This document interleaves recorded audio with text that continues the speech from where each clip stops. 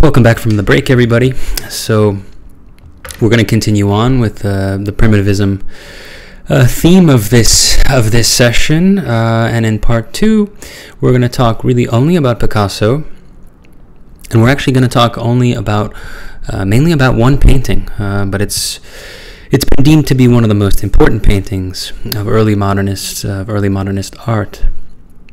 And the reason why we're talking about it within this section is that what it has in common with what we talked about before in the first session is the idea of the female figure and of the non-Western other, the idea of Africa in many instances.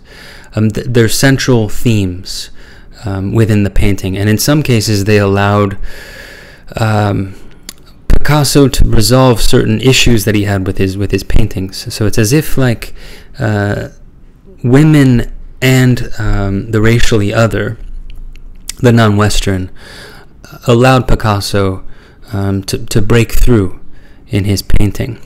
In any case, that's been one of the interpretations of this painting, which again is not without its problems. So you have a number of more recent scholars who complicate this and maybe argue that Picasso is actually in some ways reactionary, certainly doesn't have an understanding of let's say African tribal culture, and that this painting represents a certain amount of fear of the racially other, of the non-Western, and of women,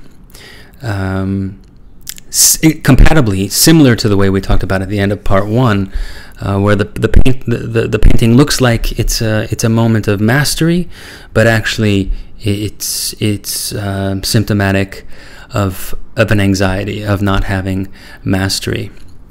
And I think the reason so many people are fascinated by Picasso and Demoiselle d'Avignon, that's the painting we're going to talk about the most today, is that there's a certain amount of ambivalence in the painting. It's unclear if the painting is threatening the viewer, if the painting is threatening Picasso, or if the viewer and Picasso are threatening or mistreating or doing violence to the subjects within the painting, so the women, and his references to African visual culture.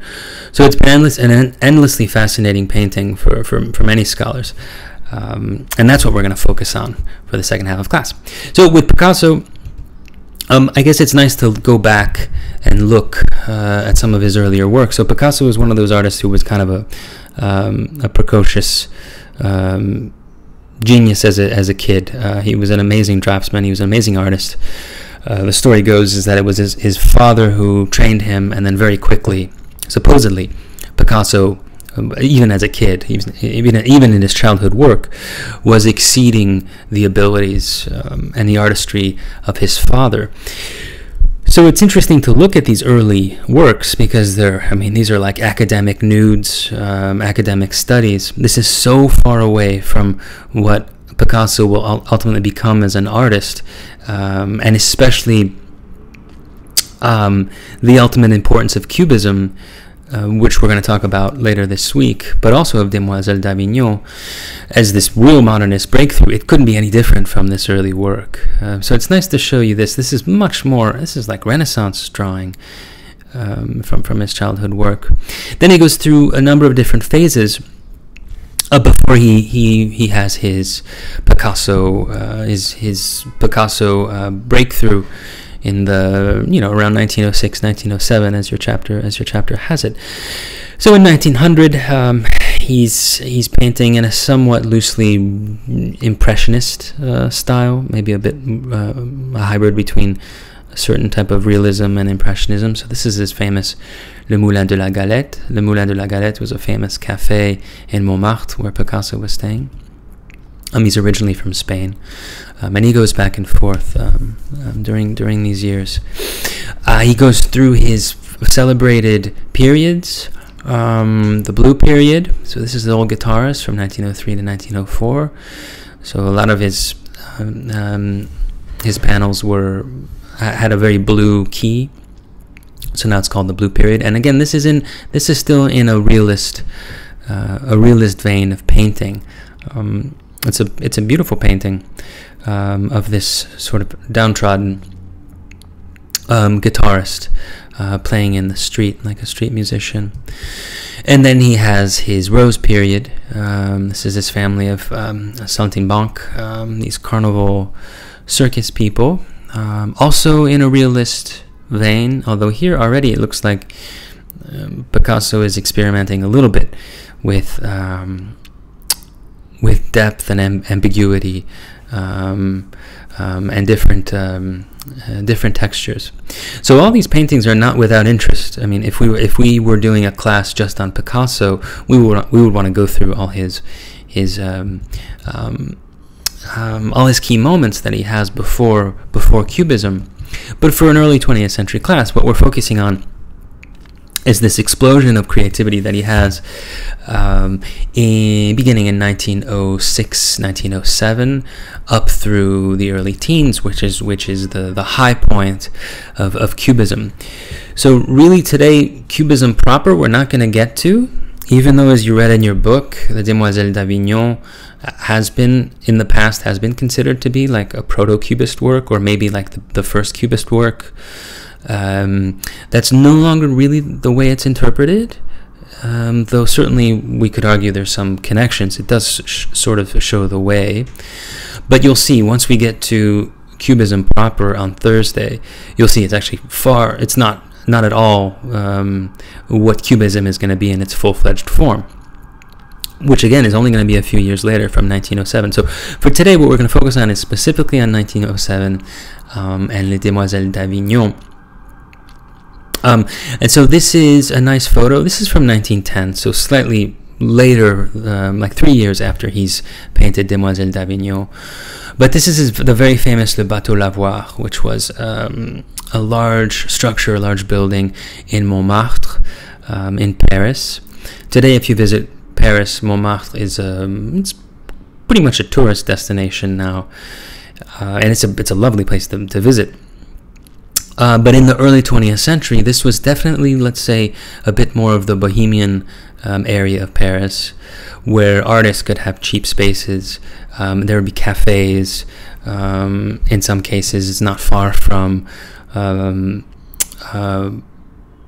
brothels and nightclubs and that sort of thing, which is going to be part of Picasso's preoccupation, especially in Demoiselles d'Avignon. But along with a number of other artists, Picasso was living in the Bateau Lavoir, and that's where he had, for quite some time, the Demoiselles d'Avignon. So we're not really going to go over the provenance, because that's a little dry. The history of the painting itself. It's now in MoMA. And here it is, the painting I've been talking about without showing you the first half of the second half of class. This is Les Demoiselles d'Avignon. This is what we'll be talking about for the rest of today. This is now in MoMA. It's one of the most important paintings of the collection, as the way in which European modern art has been written, and MoMA's history has been written, even though MoMA in the past few years, and if anybody has seen the reopening, they're trying to move away from this sort of monolithic narrative of European modernism. How successful they are ultimately is up to us to decide. But for the longest time, Les Demoiselles d'Avignon, this was like basically the beginning of MoMA's collection, and of the narrative of modern art that they offered up for so many years and decades, really, almost a century. So this is Demoiselles d'Avignon, which he paints in the Bateau Lavoir. And again, I'm not going to go through the provenance, because the book does a good job sort of laying out. But it's interesting how this painting was really hidden from view from a long time, from 1907 to its ultimate public housing in MoMA in, 1937? And then ultimately becoming one of the most famous paintings of European modernism, it wasn't seen by that many people. What was it? A couple exhibitions, and then one of the first owners, even wanted to give it to the museum, one of the museums in Paris, and the museum in Paris didn't want it. So really interesting early life of the material traveling of this painting. The interpretations are also interesting. So this is one of those paintings that have been written about to death. So many people have written about this painting, and there are now a number of really canonical interpretations of the work. And so one of the first ones would be, speaking of MoMA, Alfred J. Barr, who was the founder of MoMA all the way back in 1929. He's one of the first who starts to interpret this painting. And this is a complex history with Barr and modernism, but if I'm going to put it as briefly as possible, Barr, the founder of modern art, had a somewhat reductive understanding of modernism, that it was simply painting that calls attention to its own forms, that painters like Matisse, Picasso, and then once you get to even more abstract works that we're going to study later on this semester, the tying thread in all this history for Barr is that we're moving towards painting that's purely formal. So it's interested in shapes, it's interested in color, line, all the inherent properties of what painting can do, rather than more traditional forms of representation. So you might have guessed that for Barr, he interpreted this as simply a stopgap, or like a stepping stone towards more formal paintings. So he saw this as an early Cubist work or a proto-Cubist work, but the content of the painting wasn't so interesting for him. It was sort of incidental. He was reading the history of modern European art as a movement towards abstraction, as a movement towards non-objectivity, as a movement towards the play of pure forms. And so that's all fine and good, and in some ways the painting fits in that, because I think your eyes can tell you that you have these four women. The demoiselles they all do seem to be cut up and simplified into certain shapes, maybe slightly cubist shapes. A lot has been made. We're going to talk about this a little bit in the next class about the upper torso of this demoiselle up here. So there is a certain abstraction that's happening here, and Picasso is, you can tell how far away he is from his early work, especially that childhood work that looked like exquisite draftsmanship of the human body. So he's not interested in that anymore here. He is interested in breaking up and working with abstracted shapes. So in some ways, maybe it's easy to see how this was such a compelling interpretation for the work. That's on the one hand, but on the other hand, there are all these things that are left out. If this is just a formal exercise, if this is just a stepping stone towards Cubism, then there are all these other aspects of the painting that are left unexplained. So the Iberian, the faces of these three demoiselles are distinctively different from the faces of the two on the right here. So these have been traced to an influence of Iberian statues that Picasso had and was interested in. And then this is what we'll end with today, and this is how we get back to the idea of primitivism.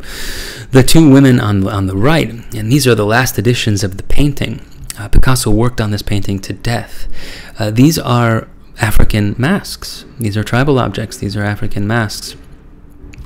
And so the purely formal reading of this doesn't really explain the thematics of that. The incorporation, the acculturation, the appropriation of non-Western visual culture isn't really explained by this painting, by the more formal interpretations of this painting, nor the thematics of the women themselves, nor the thematics of the brothel, of prostitution, and what all that might have meant in 1907.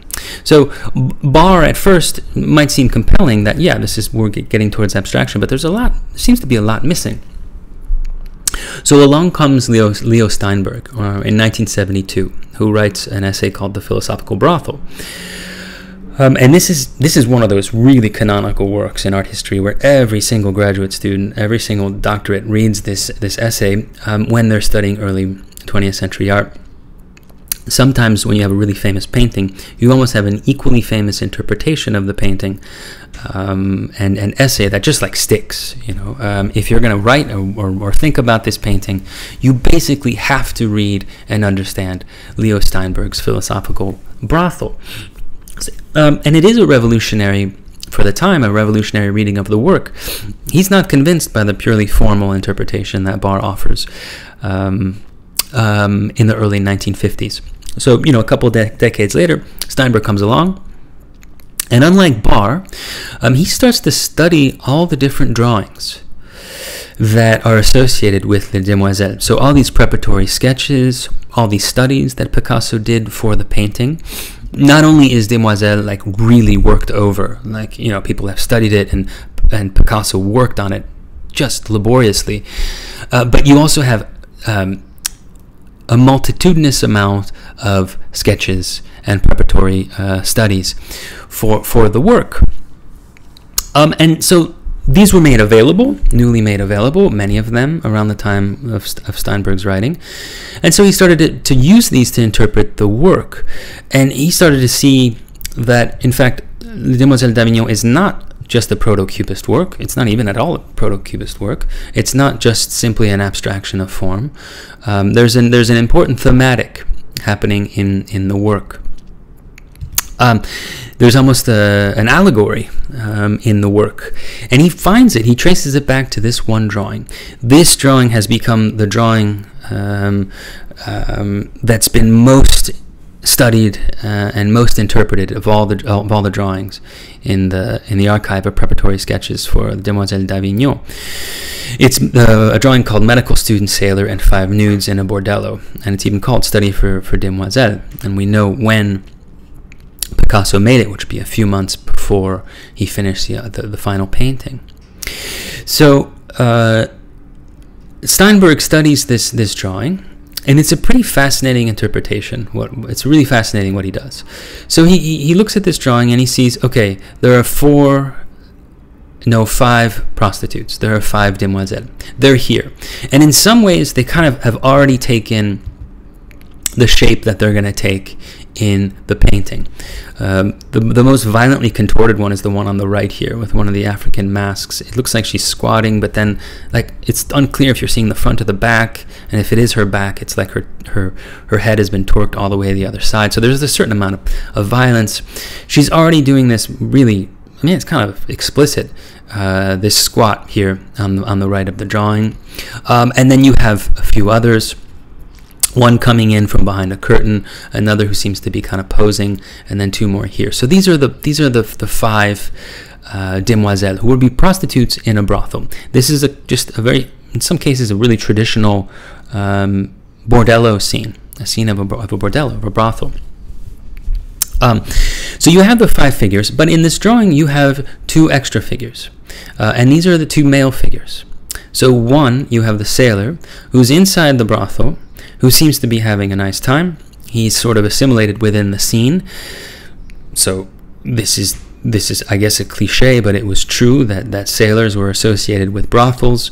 Even if you go back and look at some of the research on this, the more like sociological research on this, there was a big fear of sailors at this time because it was widely thought that they carried venereal diseases like gonorrhea and syphilis. So there was something almost like pathological. There was actually something kind of dangerous about this association with sailors. And as it turns out, the biographical readings of this painting, is that Picasso very likely, we're pretty sure he had a real fear of brothels and a real fear of venereal disease like syphilis and gonorrhea, which was not curable yet in 1907. So that's definitely been part of the interpretations of the painting. So we might come back to that in a moment. But we have the sailor in the center here. And it's often noted how he's sitting right at a table, and right in front of him is like this wine carafe thing with a spout that goes upwards. And so it's usually interpreted as sexual, as like an erection, right? He's the sailor. He's the one who seems to be at home in the brothel, and he's the one sort of taking up the pleasures that are available within the brothel. Let's just put it that way. Then on the left you have another male character, and it's a guy. At one point he comes in carrying a skull and a book, but then in this later study he only has the book, and he's the medical student. So he's the medical student that comes in. And so for Steinberg, he makes a lot of this drawing to then reinterpret the Demoiselles d'Avignon, and it's a really interesting interpretation. So he says that from the sketch to the final painting, Picasso has taken out the male figures, taken out the sailor, but implicitly he's kept them in. And you ask yourself, how did he keep those figures in? The way this is explained is that they're kept in the painting explicitly through the way in which the painting is addressed by the viewer. So you got to imagine this is a scene that looks like a unified scene. It looks like a room, right? So when you go from the drawing to the final painting, imagine it being rotated 90 degrees so that the viewer in the drawing is here on the left and is looking into the room. You see that? Like everything's been turned 90 degrees. So essentially what Picasso has done, he's made the viewer, he's made us, the male who's walking in on the scene, and by extension the sailor, who his vantage point is looking down at the table. Notice he has like the fruit on the table here. Picasso has kept the fruit on the table in the final painting. So it's as if the male figures, the medical student and the sailor, have been kept in the painting through the cipher of us, of the viewer. So the women are still there, but they're no longer looking inside the scene at the medical student who's come in and interrupted everything, but they're looking right at us. So in some ways we become the medical student and the sailor, according to Steinberg.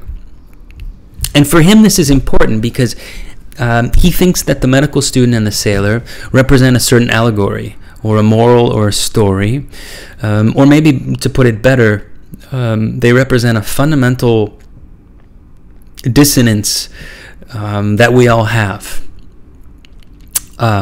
This is almost like a fundamental human condition for someone like Steinberg, and also for someone like Freud. We'll end up talking about Freud a little bit, we'll see, but we might talk about Freud again a little bit because he's been invoked in this painting, in interpretations of this painting. So Steinberg says that this painting thematizes the fact that we're always conflicted. We're conflicted between our impulses to have pleasure. So in this case, it's sex, and that's represented by the sailor. But on the other hand, we also have this drive to be detached and to try to want to learn, and to put off pleasure in order to gain something else, right? Insights, knowledge, wisdom, so on and so forth. So that, of course, is represented by the medical student, who almost looks like he's just come in and maybe he's about to walk out, but he's just kind of objectively looking at the scene. And so in the final painting, it's as if we become both of them in one, which then means we're riven between our impulse to have pleasure, right? Or to have sex, but then also the drive we have for knowledge and maybe even caution, right? The idea that, oh, maybe we shouldn't, we should think about what it means to traffic in pleasures because it might mean that certain pleasures might actually be harmful for us, or they might there might be some consequences, right? So it's as if the viewer is encoded as these two figures, according to Leo Steinberg. This also then explains the way the painting is set up, because a lot of people have noted that while the drawing is this unified scene, the painting is kind of a mess. It's not at all clear how the figures relate to one another. You have these three here, and then the two here. This one in the back seems to be standing, more or less like the one in the preparatory drawing, and she's opening this curtain. This one is also still squatting, so I mean, I guess you could say that these two are in a similar scene. But then a similar spatial relationship. But then notice the two demoiselles in the center, they're not at all standing. It's very clear that they're lying down. It's as if they're kind of already in bed. And so we've moved from being looked at or looking at two prostitutes, two demoiselles that are standing in a room. All of a sudden it bleeds into a completely different spatial orientation, where we're now kind of on top of the demoiselle, looking down onto them on their bed, naked on their bed, right? And you know, this is quite clear because they have bed sheets. She is either pulling them down or pulling them up, and this one also has bed sheets. And then this one, who has a hand that's sort of floating up in the air. It's unclear like who it belongs to in the preparatory drawing. It looks like it's either from the medical student or from this demoiselle. Unclear here. So another discordant spatial space in the painting. And then this demoiselle is clearly standing, right? So between themselves, these figures are not at all unified. It's not at all clear what it is that unifies them. And this is where Steinberg comes in and offers up another interpretation that's related to the first. He says, well, the very thing that unifies this painting is the spectator. That it's us that makes sense. Like we're the point of organization that's able to see all this, like the grounding point of all these different perspectives. And so this is one of those places where people have read in this work as a proto-cubist work, because maybe it is already showing more than one perspective at once. Though we'll see that's kind of a simplistic understanding of cubism, but that's for Thursday. And so the book finishes up with additional interpretations of the work that are related. So one is to think of this work almost like a Medusa. Freud wrote a pretty famous essay about the Medusa. Caravaggio, Baroque painter, one of the great Baroque painters, Italian Baroque, he probably has the most famous painting of the Medusa.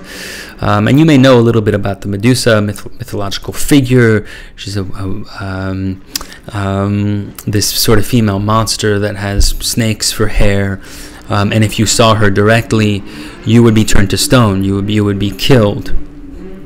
And so Freud, of course, had a field day with this, saying that actually Caravaggio and the idea, the story of the Medusa is nothing other than castration anxiety. So the idea for Freud, he thought that men had a fear of being castrated, of being impotent. And there is a long, complex theory as to why this would be the case.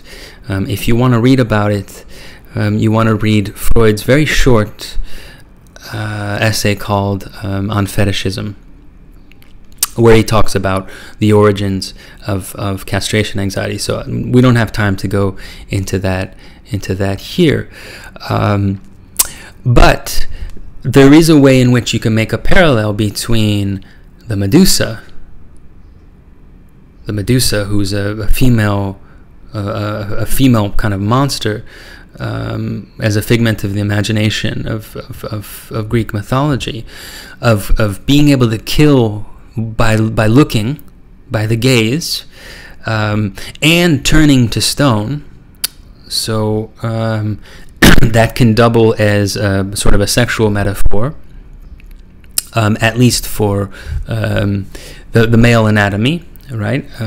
Which gets back to the castration anxiety. So this is a look that can kill, but also make hard, turn to stone, right? There's a way in which some scholars, like Rosalind Krauss, who wrote our chapter, she says that basically what Picasso has done is he's made a painting of 5 Medusa-like figures. Like the whole painting becomes a Medusa, where it's staring at us in a very threatening way. It has the ability, these are prostitutes, so there's the ability to sort of entice, to give off a sexual look, to make hard, right? Just like the Medusa. But then, of course, it's also quite a threatening gaze. These women are these prostitutes who are very well the figments of the imagination of Picasso himself, who had a fear of bordellos, who had a fear of venereal diseases. They actually there's a threatening look in the same way that Medusa is. I don't know how sold I am on that interpretation. I guess it's kind of sexy, but not really. So I don't know how persuasive this is as an interpretation, but I still go through it since it's mentioned in the book, and it might actually be one of the more confusing passages in the text. Essentially, what Krauss is saying is that Demoiselles, they become like the Medusa. And it means that this painting is encoding this sort of fear that Picasso had over the female form and over brothels. Which then gets us to our final point, which is the other fear that Picasso had. And this brings us full circle to the idea of primitivism, which is why this is in this session. So not only is Picasso evoking the female body as this threatening, as this enticing figure for Picasso, but also a threatening one. I think we've established that pretty well. Notice how that echoes and parallels the idea of primitivism perfectly.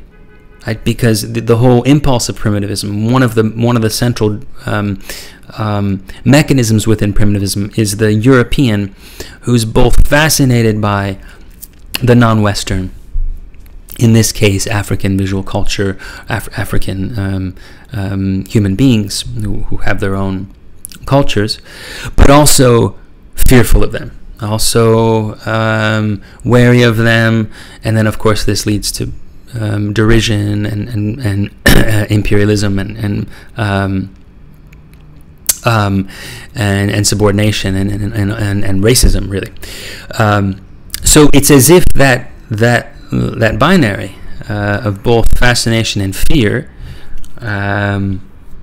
which may very well be encoded in Steinberg's interpretation of the medical student and the sailor. One is super fascinated and is ready to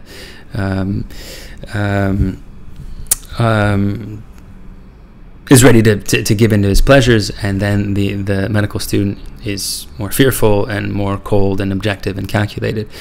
That's an imperfect analogy, but maybe there's some way in which we could read these together. But definitely the primitivist impulse makes its mark both on the female body and the non-Western body, and in Picasso's painting they're conflated, they're put together. So of course you have the female body, the prostitute, but then also the recourse to the African masks on the right, as these what Picasso called weapons. Like he understood these masks to be in some ways weapons that could ward off evil.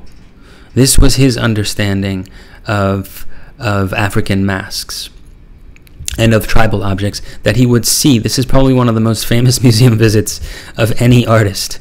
In 1907, he went to the Ethnography Museum, the Trocadero, in 1907, and he's written about this, interviewed about this, and he says, this was a really formative moment for me. I was scared to death in this museum.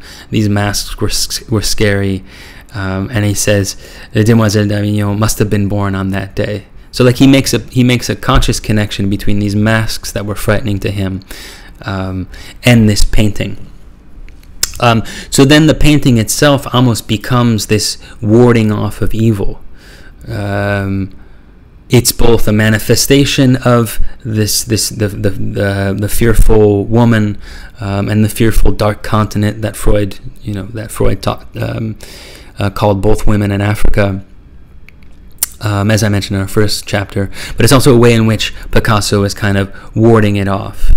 And here he is in his studio, and we know that he actually collected a number. In some cases, they were stolen, and he had to give them back.